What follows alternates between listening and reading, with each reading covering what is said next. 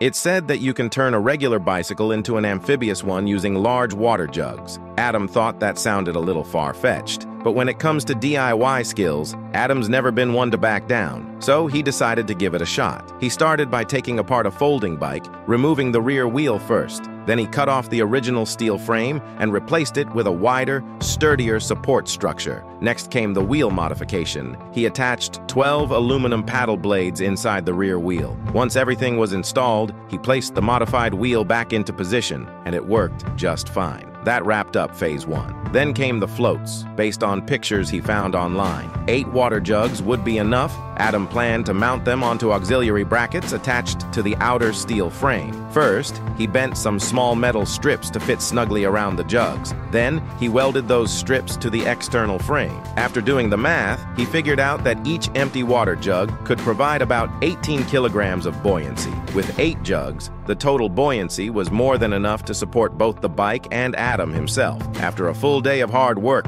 the amphibious water jug bike was finally finished. To ride it on water, all he had to do was lower the outer frame. To switch back to land mode, he could simply raise it back up. No time to waste. It was time for a test ride. The moment Adam got on the bike and it floated, it was clear he'd pulled it off. Not only could the bike move forward smoothly, it could also be steered with ease. And the water jugs? They worked like a charm. Jimmy saw it and immediately decided he needed to build one too.